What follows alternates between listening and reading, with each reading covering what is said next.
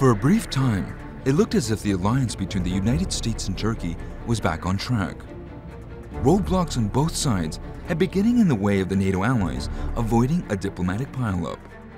But in a show of unity, rarely seen of late, the two countries started joint patrols this month in northwestern Syria.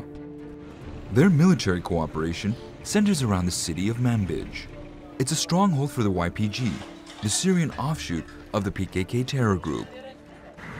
The United States has armed the YPG in its fight against Daesh, but Turkey opposes arming one terror group to fight another, and has warned the US its weapons threaten its security. Under a deal struck in June, the US has agreed to help keep the YPG away from Turkey's border. The joint patrols have given rise to a renewed sense of optimism among people in Manbij, who've been forced to leave their homes because of the fighting. God willing, things will improve following understanding between our brothers the Turks and the Americans on Manbij. And God willing, we will return to our city and we will be one people.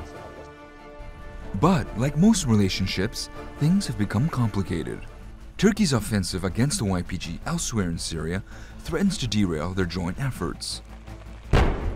Not too far from Manbij, Turkey has started shelling YPG targets east of the Euphrates River. Turkey has been fighting the PKK and YPG for more than 40 years. But their forces still control a large part of northern Syria. In 2016 and 17, Operation Euphrates Shield, launched by Turkey, focused on driving PKK and YPG terrorists out of border regions west of the Euphrates River. In early 2018, the Free Syrian Army, backed by Turkey, cleared the YPG from Afrin in Operation Olive Branch. These recent artillery strikes are targeting YPG hotspots to the river's east, around Kobani. The strikes have angered the United States, which in retaliation began conducting joint patrols with the YPG along the Syrian-Turkish border.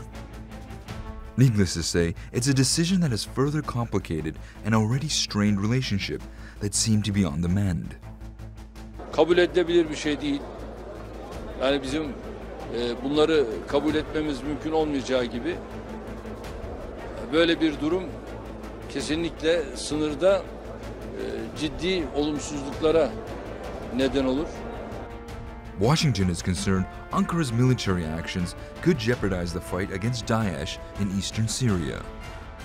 But after such a prolonged campaign against the YPG, Turkey isn't backing down. James Kim, Straight Talk.